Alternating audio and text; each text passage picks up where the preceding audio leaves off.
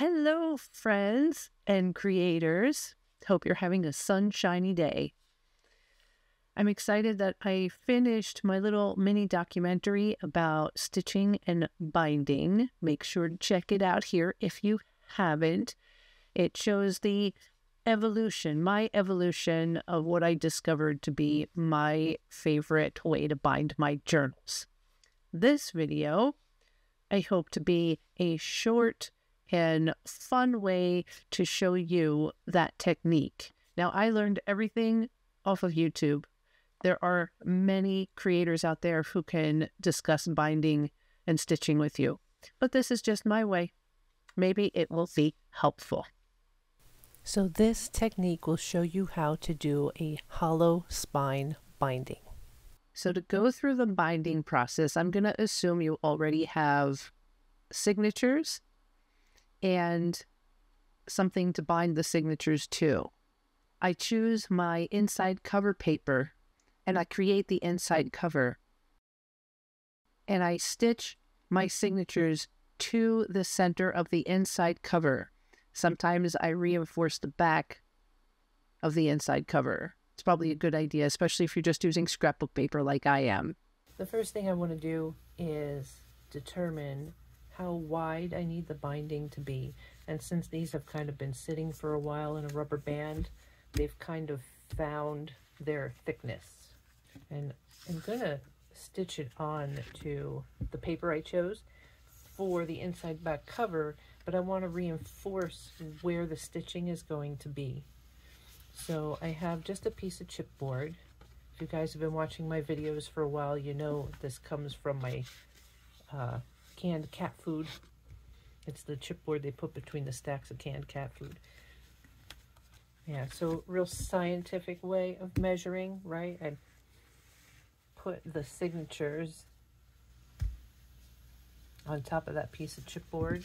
Move this so you have a little bit of contrast maybe. Grab my pencil, and you don't want to go right into the edge because, you know, it has that natural curve. So just eyeball it. You want to give it a little bit of an overhang. You want the book to breathe. It's a nice workout for your little paper cutter. Crooked as ever. Crooked as ever. Don't care. It'll still work even though that end's a little bit narrower. You got to remember, these are not archival classic novels or anything. This is my art journal. Wonky is okay. Imperfect is fabulous. All right. My inside cover is already cut to size. But what I do is I find the center. Crease it. I don't care. That's fine. And then you can find the center of this chipboard that you just did. And we're going to glue that on the back.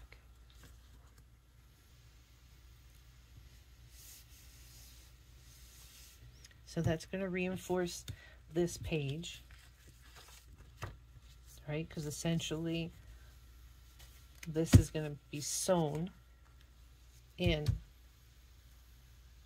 here.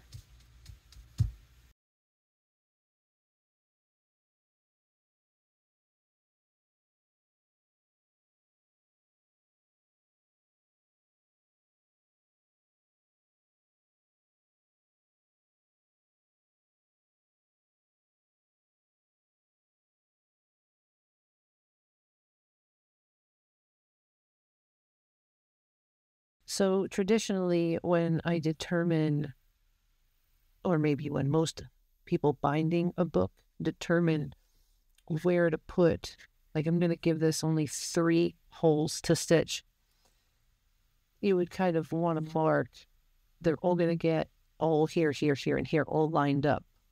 But what I've found with creating these journals, let's find the center. Let's just say, for instance, like this is going to be stitched. You know, That's the one thing to consider when you're working on a centerfold, because there's going to be stitching. Let's look at another centerfold. Yeah, this one's pretty. I can put the stitches anywhere. But you see what I'm getting at? Depending on what artwork I have in the art journal is going to determine where I'm going to want to punch those holes. I guess this one won't be too bad. It's not like the stitching is so thick. And this page is okay. So I'm going to go signature by signature rather than marking along the spine. You always want an odd number of holes. I used to do 5. In my later books, I was only doing 3. So in the past, when I've put the holes in the center, I've used this tool. And I hope you can see,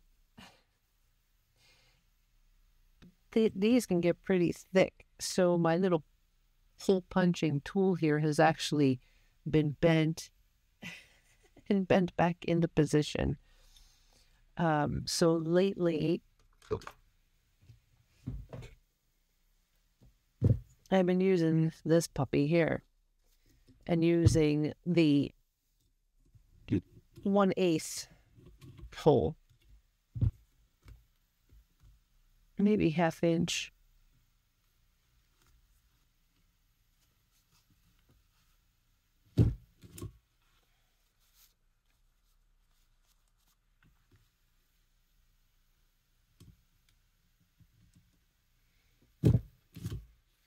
Right, these books are 5 inches tall, right?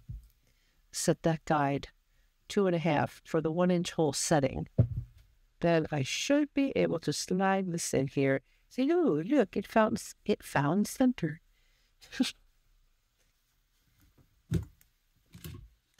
This is a single signature, and since it has a centerfold with the pumpkins, I would rather not put a stitch down the center of here. And it turns out that this little add-on journaling card that I glued to this page as a fold out, I measured it, and the center punch will land at a good spot here. So instead of ruining this, I'm going to punch the holes here.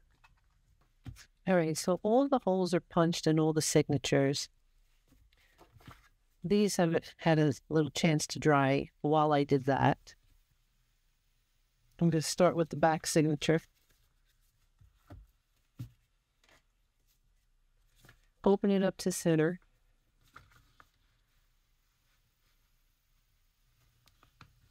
And lay it out where I want it to be sewn. I'll use a ruler to draw straight lines to try and keep my stitches even up and down. Keep my signatures from moving as I'm flipping in and out like that. Oh, the tone of my voice changes when I'm describing these things.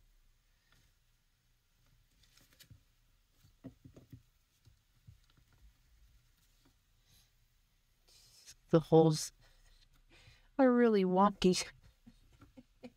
They don't go in a straight line on this one. They angle in. I was thinking of using the thread, but I'm going to go with this white yarn. It's just going to be easier. How do I measure?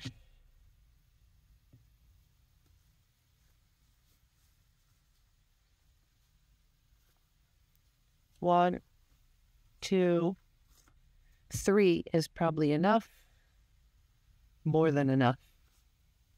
4, 5. Let's go with 5 times around, just to be safe. Okay, when it comes to stitching, I thought I would show you using a little diagram as opposed to showing you how I do it in my journals. Okay, I'm going to draw a diagram on the paper with a line down the center showing the spine area of the book, with the right side being the inside pages and the left side being outside the book. So let's just say this blue marker line that I'm making with a dotted line or dashed line. This is just going to represent that part of the book, with this side being inside and this side being outside the book. Okay. When you have your signatures, you're going to want to find your center at least. Okay, that's why I folded this paper in half. You'll take your measurements on your signature to find the middle. And that's where you're going to punch your first hole.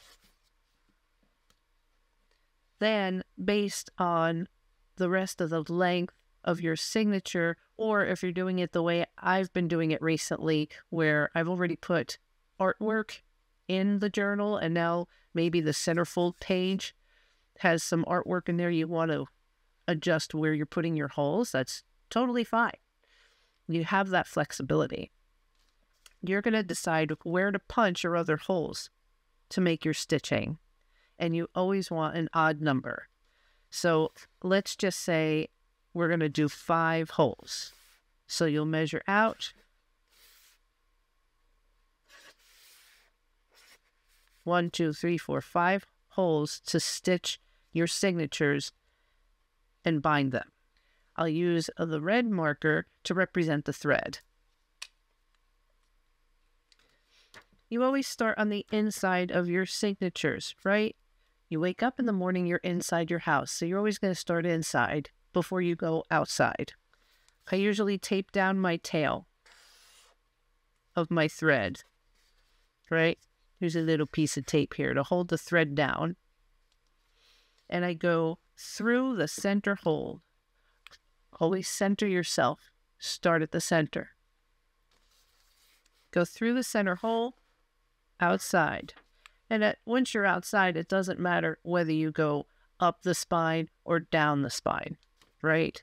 But you go outside and you pick the next closest hole, go in, back into the inside, keep continuing up, go back outside, come back down.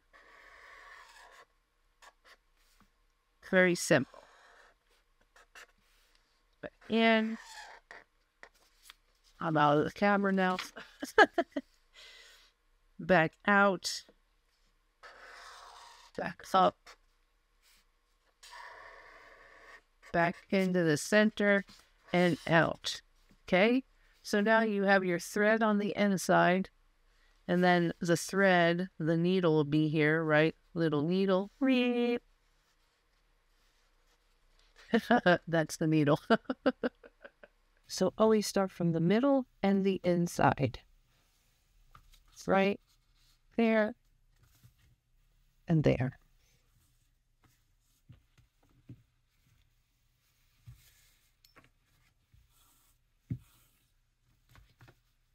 Great. When you cut the string longer, it just makes things feasible. Leave yourself enough. I could wrap it around here so you don't accidentally pull it all the way through. Right? So inside, middle. Then you can go top or bottom. It doesn't matter. I'm going to go top. I'm going to go in.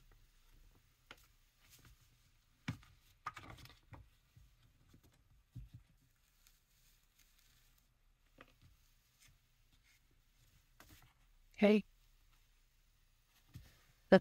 I love how it's wonky. Back down the middle.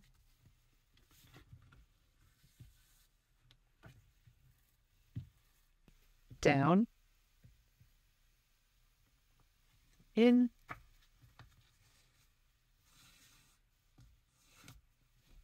Okay. Is everybody nice and tight?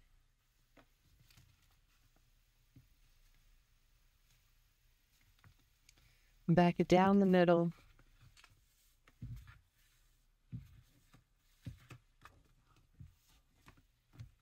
Okay, so now you essentially have an ear on this side and an ear on this side, right? And you kind of want to tie a knot. Well, before you do that, go under under, right? And before the loop disappears, get your needle in there so it ties a knot on this side. Okay? Then go back in the middle. And it's also what's nice about having big holes. Okay? It can pull the knot through. That's fine, because now you have your 2 ears. Right? Let's get this guy off of here. Oh, out of the way.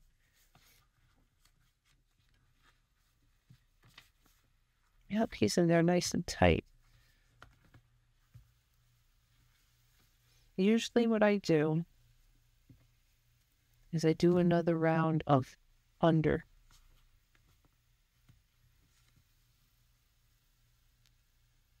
Under. Under on this side.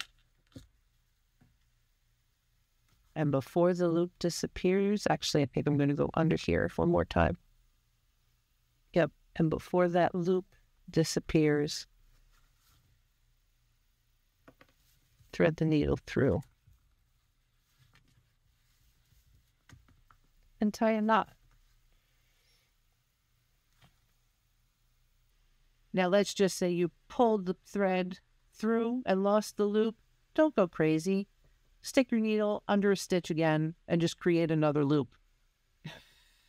I've done it many times. And again, this is not formal bookbinding. This is enjoyable. Let's have fun stitching our junk journal together.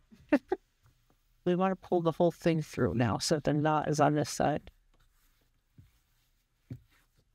Pull. Yes. See? The knot came through the hole. And once it's through the hole, you can also pull your other ear through.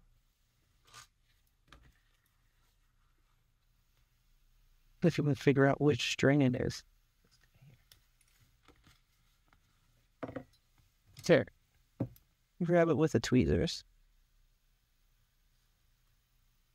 Push.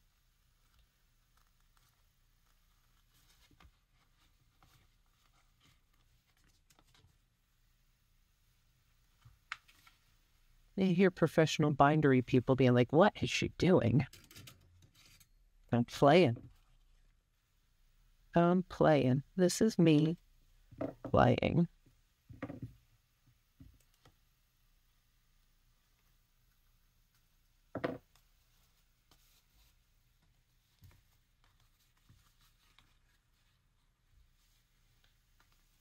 You can be really paranoid about the knot.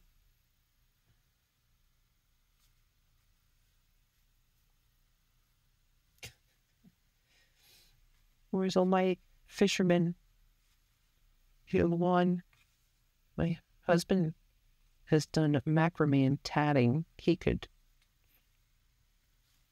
teach me knots.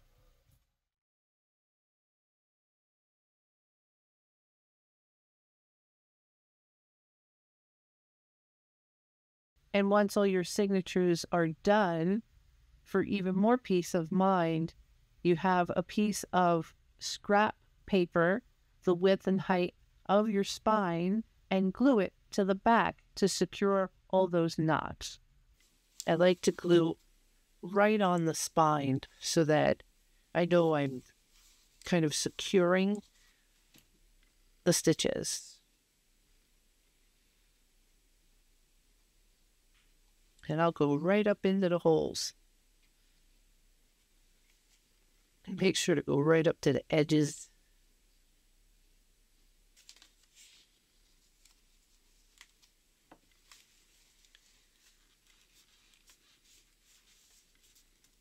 Okay, guys, well, this journey and adventure continues in another video that I've actually made and published already. But I'm so happy to finally show you the stitching and how I get the stitching done. But now, go ahead over to this video to see how I take those stitched bindings, those stitched signatures, and attach them to the covers. You'll watch me do October, November, and December of 2023.